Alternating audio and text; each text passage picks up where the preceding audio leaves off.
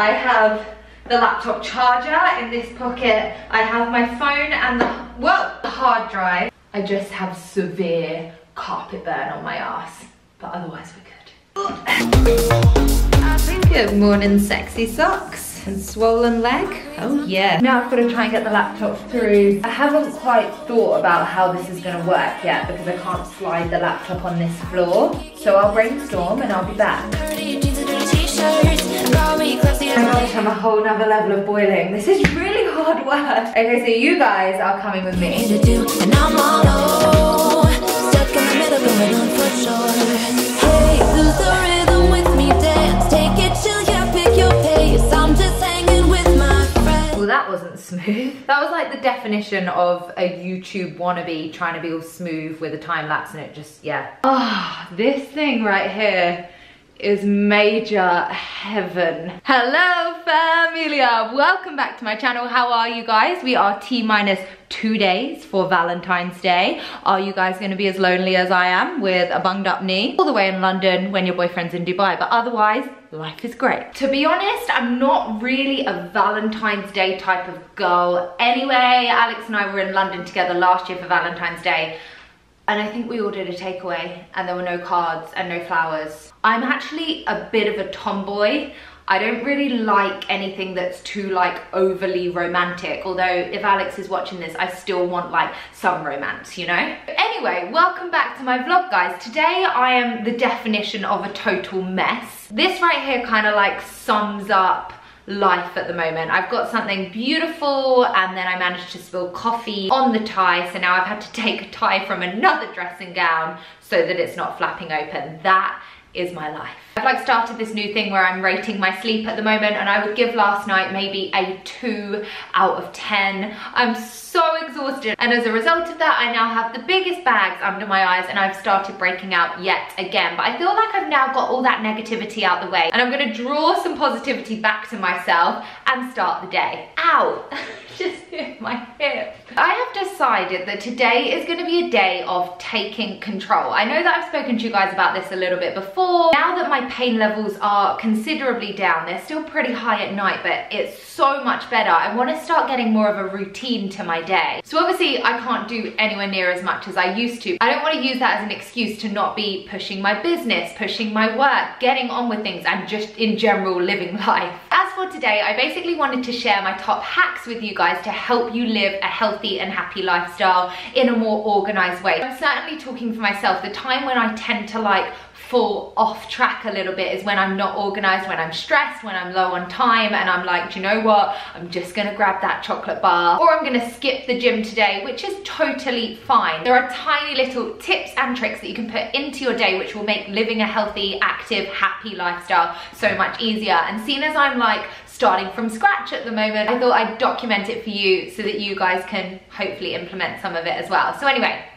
let's get going. Hack number 1, and one that I've actually already started today, is water. This is my Swell bottle that I keep by my bed every single night, and that was full this morning. I can't explain to you guys how much of a difference I've noticed in my skin, my energy levels, and my hunger levels since drinking more water. I know that my skin has broken out a little bit today, but in general, it's actually really pretty good since I changed up my skincare regime, I've changed up my nutrition, and I'm drinking so much water. So one of my top tips is to always keep a bottle or a full glass of water next to your bed at night, and then make sure every single morning that you drink the whole cup before you go downstairs and have your breakfast. This is such a tiny tip, but I can't even explain to you how much it will help you get off to a fresh start in the morning. And once I eventually make it downstairs on my crutches, which you guys will be a lot faster at, I prep another water bottle for the day, and I have my coffee. This I wouldn't recommend all that highly, but I'm addicted. And you know what, guys? I don't drink alcohol, I'm healthy, I barely eat unhealthy food.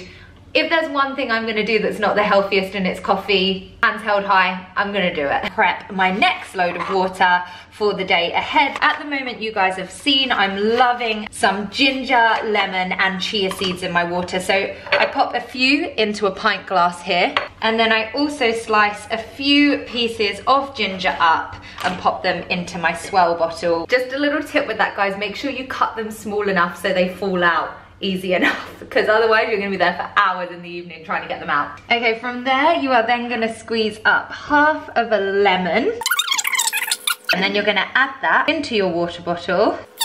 And the last thing, chia seeds, before filling it up with water. I'm gonna do the same to go with my breakfast.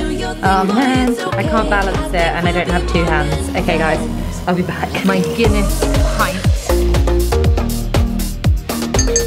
Okay, I'm back. I just quickly got changed. Actually got my gym stuff on underneath here because I'm about to do a workout after this. Brings me on to hack numero 2, meal prep, specifically breakfast. I don't know about you guys, but I used to get really like annoyed with hearing people say breakfast is the most important meal of the day all the time. But the fact is, it's correct. Having breakfast is so important to kickstart your metabolism, to give you the energy you need for the day, and just basically set you up for an active day ahead. Now, me, myself, which is totally alien to a lot of my friends, I never used to eat breakfast. I hated eating breakfast, even from being quite young. When I was a super high level swimmer, I used to have to do morning training sessions, and I used to hate having to force feed myself breakfast at like 5 in the morning as a kid. And I think that then kind of carried on as I went into adulthood. I never felt like eating breakfast when I woke up in the morning. I'd be happy just having a coffee and then going on with my day, and then I would just like crave sugar throughout the day. And I would constantly do this, like my energy levels would go really, really low, then I'd have something super sugary, spike myself back up again, and I'd literally do that throughout the day. But this takes me back to my health journey. It was around 3 years ago when I literally changed up my mindset around food and exercise and nutrition. Why it's so important, not only for your physical strength, but also for your mental health, happiness, etc, etc. So that brings me on to breakfast meal prep. Can we just take a second? I really hope this focuses, but look at how yummy that looks. That was prepped yesterday. Please excuse my nails, they really need doing. So anyway, this is my overnight oats recipe, which I would say I have maybe 3 to 4 times a week, just because it's so easy to prep. It's absolutely delicious, and you can also mix it up as well, what you do with it. There are literally hundreds of options of things that you can prep the night before for breakfast, but I thought I would pick out my 2 favorite ones and show you guys how to do them so that you can hopefully start having some of it yourself, and I hope you enjoy it as much as I do. I'm gonna bring you on down. Oh my gosh, I'm really hot now. This is my ski jumper. I don't know why I keep wearing it, because it's clearly jinxed. I got this in Japan when I had the ski accident back in January, but it's so comfy. Okay, so I've laid these out for you so it's super easy to follow, but literally all you need is 4 ingredients. You need jumbo oats. These ones are from Marks and Spencer's. I love the really, really chunky Scottish oats, but whatever works for you guys. I then have chia seeds. You then have an option of either water or a nut milk or cow's milk if you want it, but I always go for nut milk, and then a protein powder. I am not vegan, but I eat a lot of vegan food, and I'm literally obsessed with this plant-based protein powder by Optimum Nutrition in vanilla flavor. It just tastes delicious, and I love the fact it's vegan. And a jar, and I tend to make these in bulk. They're absolutely fine to keep for 2 or 3 days. I'm gonna make these up now with you to show you how easy it is. So you're going to start off by filling your jar 3/4 full with oats. Then a teaspoon of chia seeds. Mix up the protein powder with the liquid base of your choice. Here I'm going with half water and half nut milk. Insert cringe influencer shaker moment. Let's do it to it, honey. Okay, snap out of it, Lily, you're getting cabin fever. Last up, you're going to pour that protein mix all the way to the top of the jar, and then use a spoon to mix it all up, covering all the oats really nice and evenly, literally for about 30 seconds, then you're good to go. So that now goes in the fridge overnight. It really is that simple, and then the beautiful bit in the morning is topping it with whatever you want. This is where you can get exciting and adventurous and put whatever you want on top of it, and this is where it gives you variety. So that's the one thing that people say to me all the time is, do you not get bored of eating the same thing over and over again? I don't. Basically, oh, I need to mix the bottom a bit more. So that's hack 2.A. Always make sure that you've mixed it properly. For this morning's one, this is what I am having. Berries, almonds, natural yogurt, obviously the oats at the bottom, and then this is the Linwood superfood mix, which you guys know I'm absolutely obsessed with. This is heaven in a glass. FYI, my fridge is so messy right now. I really hope you guys didn't actually see the state of it. I really, really, really need to shop. I'm just gonna like take control of the situation and do an online order, which I will talk to you guys about now.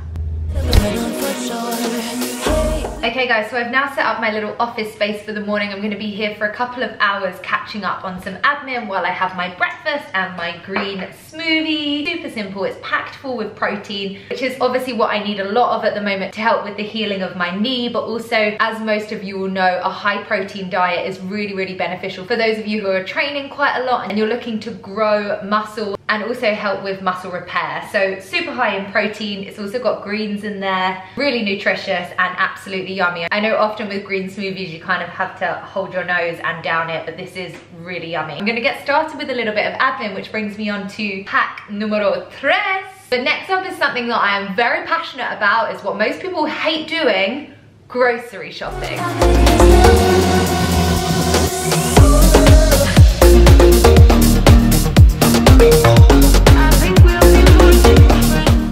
Grocery shopping is like one of them weird topics that I don't quite know how I feel about. Like, if you were to have asked me about this maybe 6 months ago and you asked me my opinion on online grocery shopping, I would be like, what is wrong with you? Why would I do that? I am a real hands-on visual person. I like to go to a supermarket. I like to pick out what I want. I love food markets, farmers markets, actually making sure that I have really top quality produce. However, since moving to Dubai, by the way, my arm's hurting. I'm gonna have to put this down. That is better. I'm doing the one leg dance right now, guys.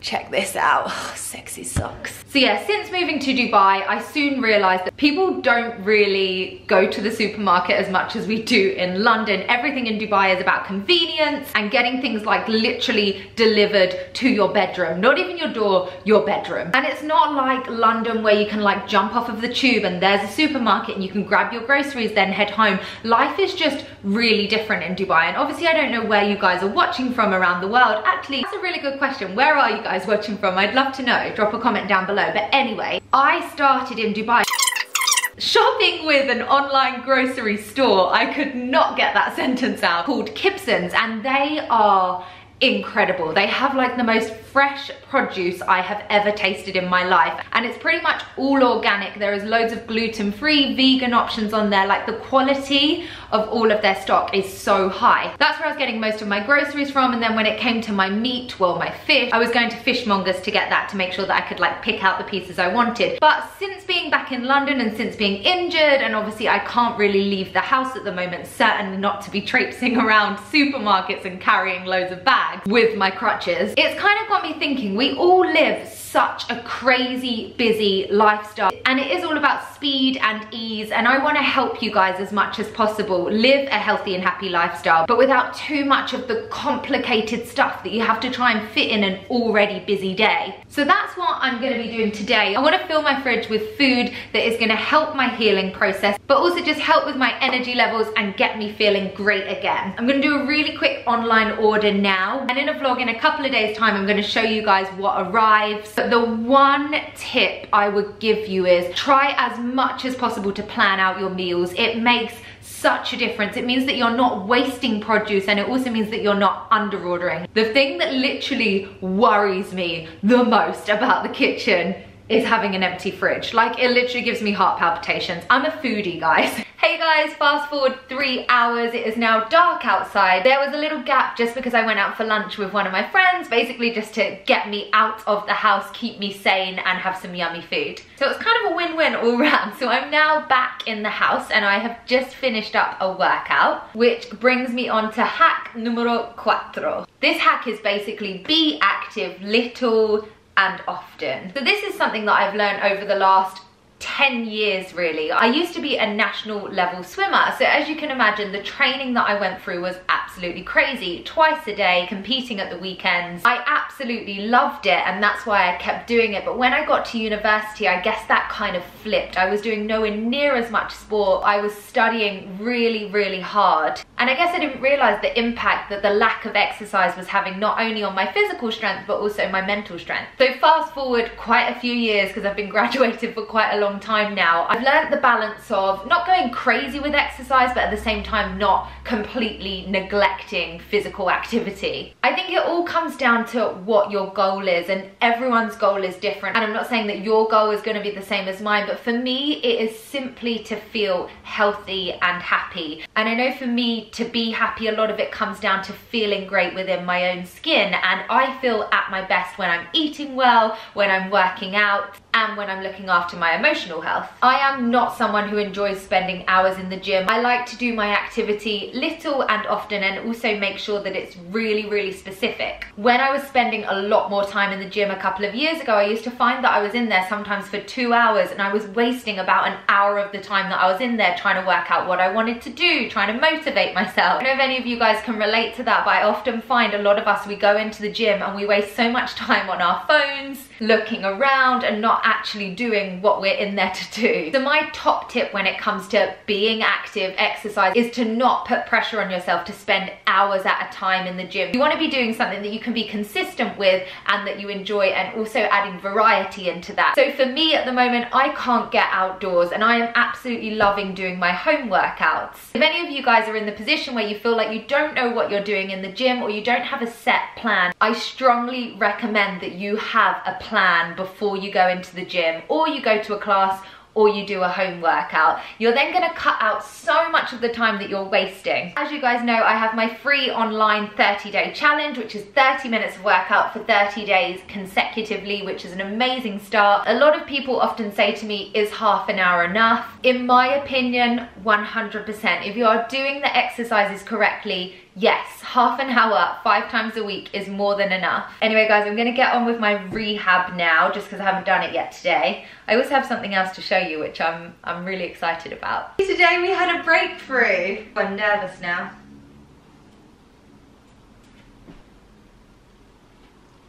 Literally like excitement overload. I'm walking with one crutch. Basically, my knee is feeling really good today. Yesterday was a really bad day, so I completely rested. I didn't do any rehab, and today it's feeling stronger. It's starting to swell up a little bit just because I've worked out, and I still have to do my rehab. Then I'm gonna get into bed, elevate, and start editing while I tell you about hack numero 4. Hey guys, so I'm now in bed, elevating my leg and editing. And I just wanted to quickly tell you about hack number 5. Sorry about the quality. We are on the iPhone and I'm in very much chill zone. Hack number 5 is super simple, and it's all in relation to sleep. So as you guys know, I haven't been sleeping all that well recently, and a lot of that is down to the fact that I'm in pain. But normally what I tend to do is try and put in place some little tips to try and help improve the quality of my sleep. And this is one of the things that I use every single night. My mum actually got me onto this, and it's called Peace of Mind by Origins, and you literally pop a little bit onto your fingers and rub it into your temples, and I find it so soothing. My sister uses obus oil every single night, and she finds that really soothing, and also lavender spray on the pillow is amazing. As you guys know, it's not always that easy to get enough sleep in, particularly when we're all living a crazy lifestyle. But if you can try and improve the quality of the sleep that you are having by using these little hacks, it will really help. Oh, one more. Hot water bottle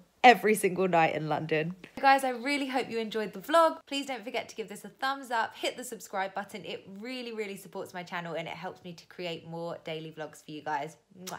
See you tomorrow.